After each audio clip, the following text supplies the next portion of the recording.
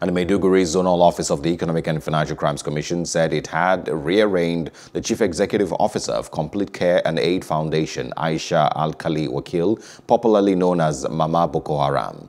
Mama Boko Haram was said to have been re-arraigned on Tuesday before Justice Aisha Kumalia of the Borno State High Court in Maiduguri on amended 4 counts bordering on conspiracy, giving false information and cheating to the tune of 6 million naira.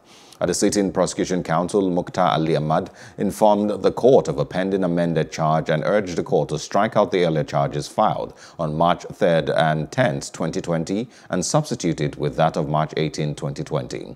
A statement on Wednesday by the head media and publicity of the EFCC, Dele Oyewale, indicated that Justice Kumalia substituted the charges and ordered them to be read to the defendants. They pleaded not guilty, following which counsel for the second and third defendants, H. Waziri, prayed the court for an adjournment to enable him study the new charges with a view to applying for a plea bargain agreement with the EFCC.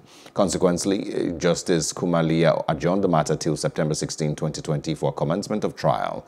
Mama Boko Haram was originally arraigned alongside the program manager of her foundation, Tahiru Daura, and the country director, Lawal Shoyode, on December 4, 2019. Their trial followed their no guilty plea to the charges.